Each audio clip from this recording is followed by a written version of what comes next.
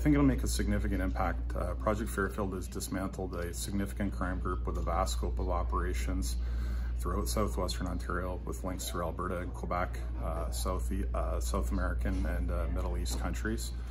I think in terms of impact is that the crime group in this case had little regard for the victims of crime, many of which had their vehicles stolen from their driveways in the middle of the night, some of which contained valuable personal items. Certainly it's a challenge. Multi-jurisdictional investigations do pose their challenges, but that's why it's more important than ever that our policing partners, we work together and collaborate our resources and maximize our efforts. Fortunately, the group can be back at it in a hurry. So in this case, we feel we've dismantled the crime group and there'll be a significant positive impact for the public, and investigations like this will act as a deterrent to others. Yeah, so the vulnerabilities are unlike they ever have been in the past. With the advancements of technology, basically vehicles are computers now, and that opens vulnerabilities. So criminals are also very, very sophisticated.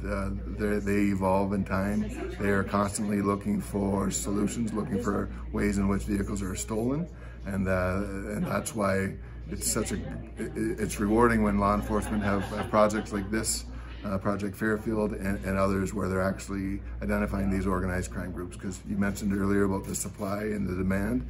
While the demand is high, these will continue. So taking out these organized crime groups will have a significant impact down the road and protect all vehicles owners.